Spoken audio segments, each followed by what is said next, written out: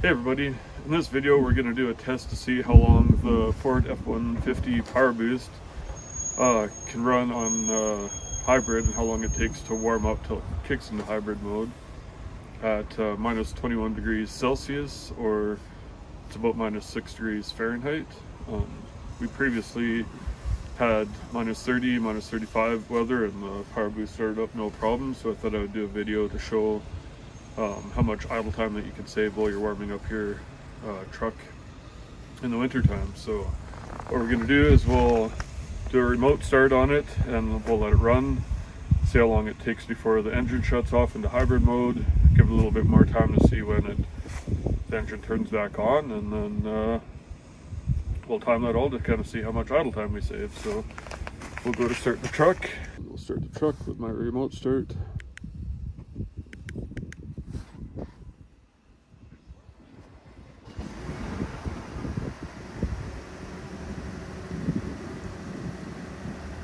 And here we go.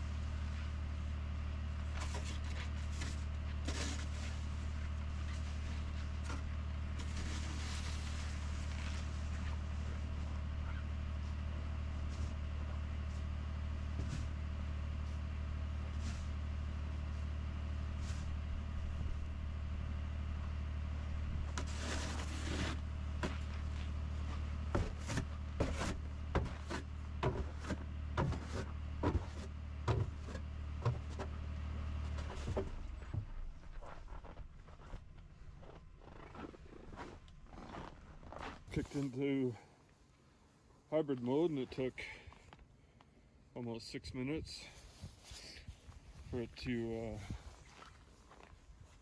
warm up enough for the engine or the heater inside to still blow warm air, but yet it's still in hybrid mode, and we're saving on idle time right now, so it'll probably stay like that for a couple minutes, and then the engine will kick back on to heat everything back up again. So we'll check back in once the engine starts back up.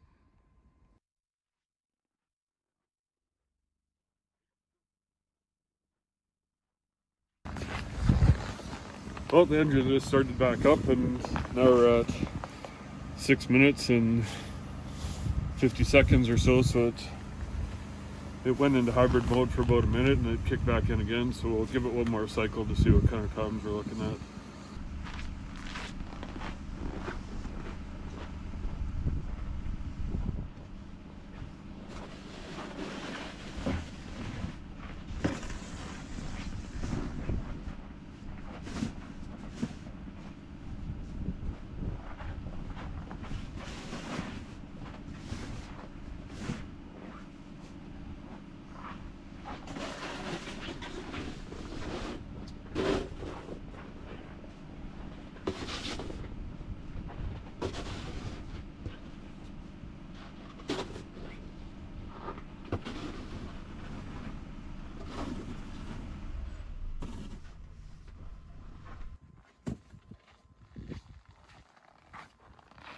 Oh, back on hybrid mode again.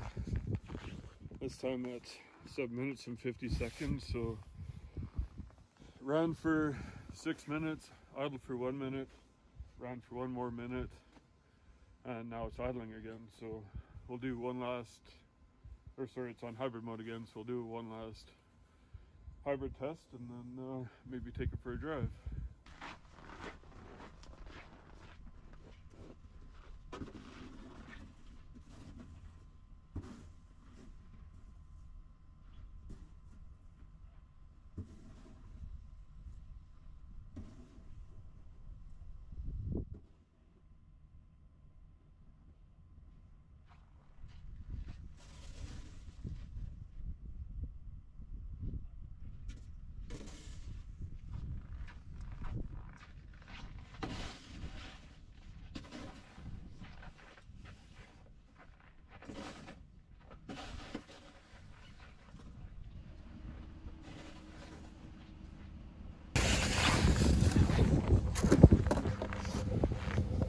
Okay, it's running again one more time at 9 minutes and 10 seconds. So that's about another minute of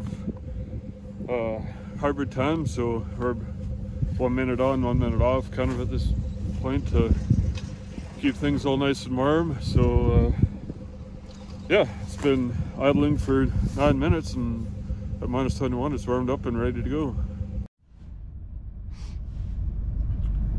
So now we've let the truck warm up for about 10 minutes, minus 21 degrees Celsius, like I said, minus 6 degrees Fahrenheit.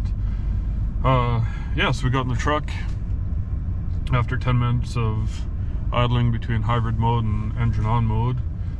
And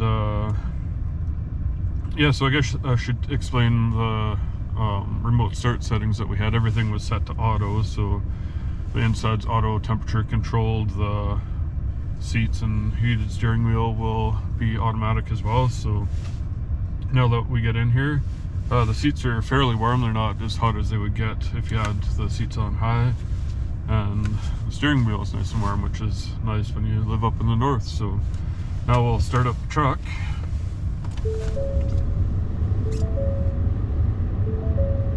So we've kicked it in, engine's on at the moment. So if we go into our vehicle settings here, I could show you what the remote start settings were. So if we go down to remote start setup, and then climate control, so you can have it on auto, so the truck will kind of figure out how to heat it up, or heat the inside up. So the run times can probably vary depending on how warm or cold it is outside. Sometimes if I know it's going to be a heavy frost, or if there's like freezing rain in the morning, I'll go to last settings and then turn on the max setting for the heat control. So when the truck starts up, it's gonna like heat it up pretty much continuously. And if you have that setting on, it's gonna greatly reduce the amount of time your hybrid kicks in. So when you switch it to max, it's pretty much gonna let your engine run continuously. And so we would do that through like last settings, and then when you get out of the before you get out of the truck and shut it down at the end of the day or whatever, if you turn it on max or auto or whatever, then it'll just automatically go back to those settings. But generally I leave it on auto, even in if it's frosty outside. Everything heats up enough that it loosens up the frost on the window, and you still have to do some scraping, but you basically have to do that anyways, so I don't find a great advantage of leaving it on max. And then the seats and steering wheel, you can have that off or auto, and auto's nice because then you get in and your seats and steering wheel are nice and warm and you're ready to go. So I'd say even at minus 21, or you could probably get in the truck and you're ready to go at like 5 or 6 minutes, or if it's minus 30, minus 35, it's more like closer to 10 minutes. But yeah, it's a pretty nice feature to have, and I think the hybrid aspect of the Powerboost will save a lot on runtime in northern environments, so you don't spend so much time or you don't waste as much fuel with your truck idling outside when it's already nice and warm. So it's a pretty good feature to have. Yeah, so thought I'd share that with you guys, so thanks for watching.